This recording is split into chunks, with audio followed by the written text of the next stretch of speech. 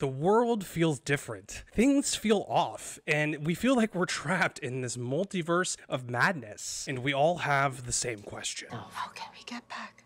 The world and our lives, by extension, have changed more drastically in the last decade than they ever have in human history. And this drastic and sudden change has left many of us feeling lost and chaotic. And this feeling has been resonated and has become a huge part of the stories that we tell. And I think that's why Everything Everywhere All at Once is an important and groundbreaking story. What is up? I am the G.I. Joel, and I love stories. If you love reading or watching and talking about stories, be sure to like and subscribe and hit that bell notification to join the G.I. Joel Nation. Consider this your spoiler warning for Everything Everywhere All at Once. If you're looking for a spoiler-free review of this film, be sure to check out mine in the description down below. This movie covers a lot of bases. You know, there's comedy, romance, suspense, action, drama, all of it wrapped up in this over-the-top, excessive packaging. At times, it can feel like you're just lost in this absolute chaotic mess. And it can kind of feel a lot like the world that we live in now. So much information coming at us all the time from every direction. But I think one of the important things of this movie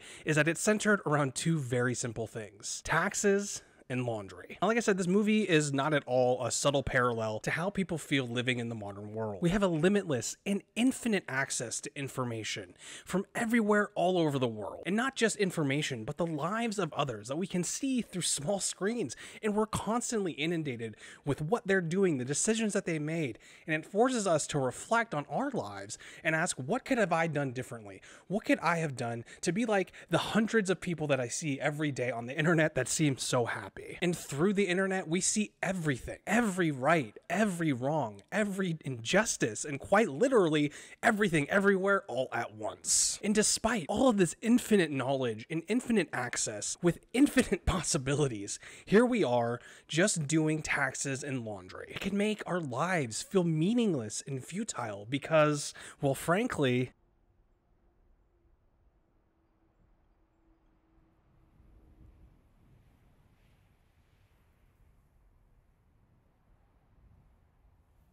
now, this raises the idea of, how do we find meaning in all of this chaos? How do we find meaning when it feels like we're literally lost in a multiverse? And it's reflected through most of the stories that we tell today, from TV to other movies, all across our media. We're constantly asking ourselves, what do we do next? How do we as individuals move forward when it feels like there isn't a clear path ahead of us? And ultimately, this film presents us with two possible answers to that chaos. Two possible antidotes to the madness of the multiverse. Now, the first answer that we're given is to simply give in to the chaos, to simply give in to the everything bagel, much like Joy or Jobu Tubaki, to just accept that the madness is all around us, that it's all meaningless, that the chaos is all that there is, and to just put ourselves into it fully and totally abandon who we are. Just to embrace the chaos, embrace the meaninglessness, and let the everything bagel, the void, consume us entirely. And this is a very easy idea for us to give into. I mean, even in the movie, Evelyn considers this heavily, and most of it is her fighting against this ideal. Simply put, we should just destroy everything. Reveal the raccoon under the hat.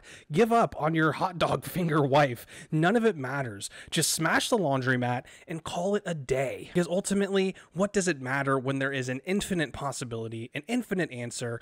Then none of them are right. None of them are wrong. They all just are. For many of us, this can feel like the appropriate answer, to just give in to the madness, give in to the chaos, and just release ourselves into the void. But this does come with an ultimate cost that I think we see in the destruction of Joy and Evelyn's relationship. When we give up and give into this void, we are giving up the things that matter most to us, and most importantly, we're giving up ourselves as individuals. Now, our second answer may seem a bit cliche or even naive, but I think that's just a way of writing off, really profound truths that come out very simply. And we see this answer in like the least likely of all places, where you would never expect to find it, in Evelyn's husband, Waymond. I think the film did a really great job of showing that Waymond makes these choices not from a place of naivety, not from a place of weakness, but as a strategy, a way of dealing with all of these endless possibilities. Through him, we see that seeing the best in what you have, seeing the best possibilities for what is presented in front front of you in this moment. That loving unconditionally with open arms,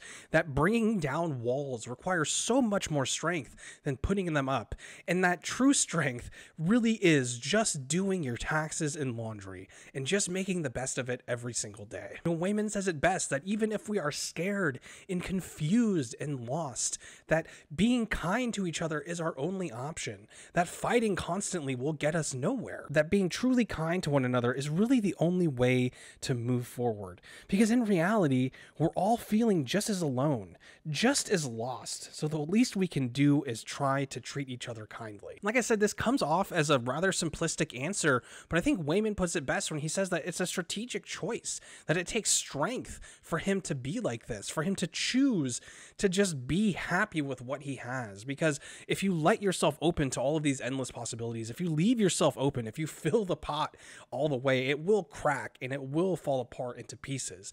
But if you just focus on the things that you have, if you focus on the connections that are closest to you and that mean the most, that reaching out and just not letting go of each other is ultimately the way to move forward and to establish some kind of order in all of this madness. And we see these two opposing ideals come against each other in a really beautiful way, with just a woman and her daughter hugging in a parking lot, just figuring it out, just accepting that this is who they are, that this is where they are, and ultimately that's what matters the most. Have you seen Everything Everywhere All at Once? I would love to hear your thoughts on it down in the comments. As always, be sure to like and subscribe, hit that bell notification to join the G.I. Joel Nation, and I'll see ya in the next video.